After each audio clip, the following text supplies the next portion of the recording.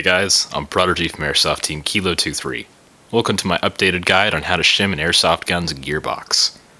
Now, in the last guide, I made that several years ago, I believe. There were several inaccuracies that in this guide will be corrected. Now, for this guide, we will be working with the G&G Combat Machine RK47's gearbox. I already have this thing perfectly shimmed, so if you guys want a step-by-step kind of walkthrough of how to shim a gearbox while someone is shimming it and not after it's shimmed, but this one I believe will be pretty helpful to you guys that are new to airsoft gun shimming. Now, I'm going to go ahead and take all the gears out of here one by one and remove the bushings that I've also set in there. Put them on the gear axle so I don't lose them and screw up the shim job that I've done.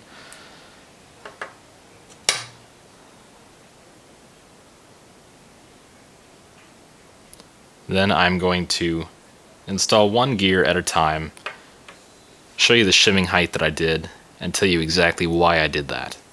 Now, to be honest, you can start with either the bevel or the spur gear, but personally I like to start with the spur gear. A lot of high-speed techs, I know they tend to start with the bevel gear. To be honest, it's just a matter of preference, so whichever gear works for you guys. Alright, the whole idea behind shimming is to get the best transfer of energy from your motor to your piston. Now, the best way to go about that is to shim your gears as low as possible.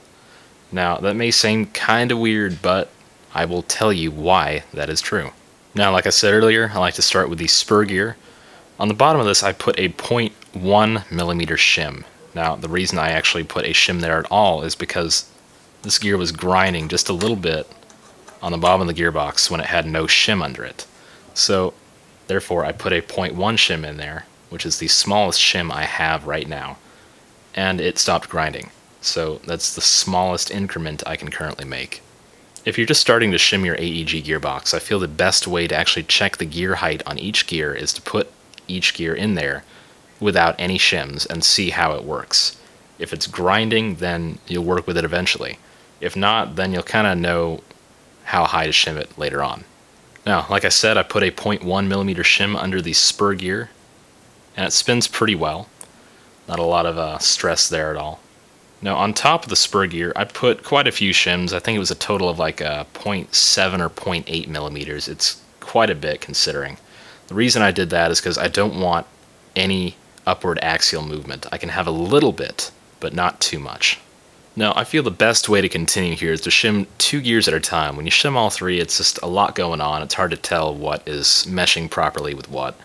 So, to really move on from here, I highly recommend you go next with the sector gear, which is the gear you see right now.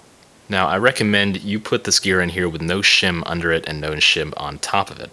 That way you can see if and how much it may grind on the spur gear. Now, if it grinds, I recommend you start with a 0.1 shim and move your way up from there.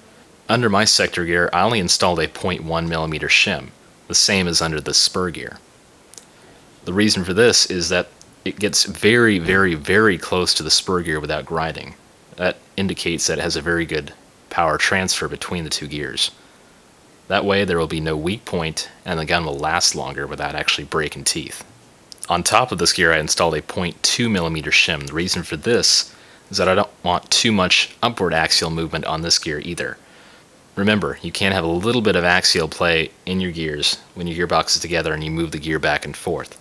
But you don't want too much or else it could create weak points between gears.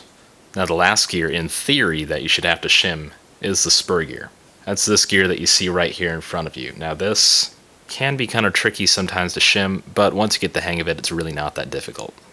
Like the spur and sector gears, try installing the gear without any shims under it or any shims on top of it. Now with the gear installed, I'm going to go ahead and close the gearbox, and now I'm going to show you something really important. Now that I have the gearbox shell closed, without any screws, try putting your motor into place and see how much this bushing pushes up. The idea is to try to shim the bevel gear exactly where the pinion gear has it right now. Now, when you install the motor, it is going to push the bevel gear upward just a bit. See, the idea is to try to have enough shims here so it pushes down just enough so you get a good meshing height with the pinion gear on the motor. Now, I know this seems really complicated to you guys, but trust me, once you get the hang of it and once you actually get your hands inside the gearbox and try things out, it'll make a lot more sense.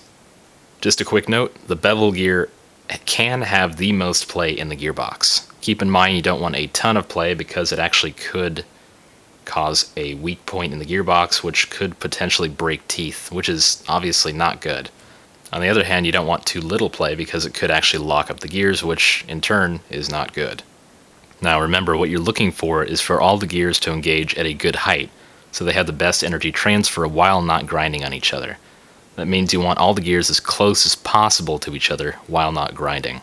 You can see that the sector and spur gears are both really close together, but they're not grinding when you turn the gears. The spur and bevel gears are also really close together and at a good height with each other, but not grinding and not too far apart. Now the final step for me, you guys don't have to do this, but this is just my personal preference. I like to hook up the motor and nothing else. He's got the motor and the gears turning. Hook up a battery and try it out.